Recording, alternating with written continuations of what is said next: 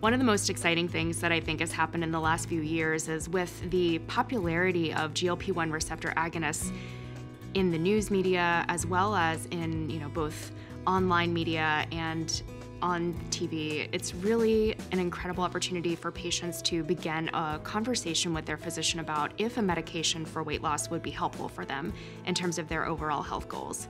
And I think that when a patient is coming in, and especially if they're talking to me about what medication might be the most helpful, a lot of times patients do come in and they say, I've read about this or I know about this, would this be a good fit for me? Or sometimes people just go ahead and say, I want this. And I love having those conversations with patients because I think part of a physician's role is to educate your patients about all the options that are out there. It's not just what's being advertised heavily on TV.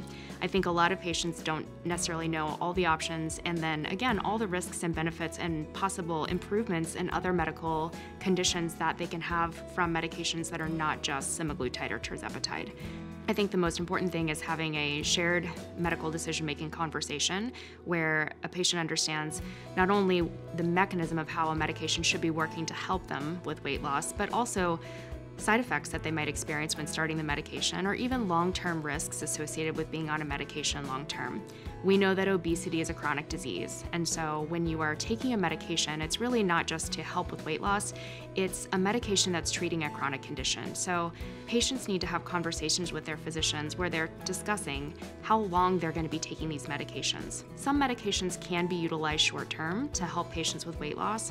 However, all of them can be used safely long-term for chronic management of this condition.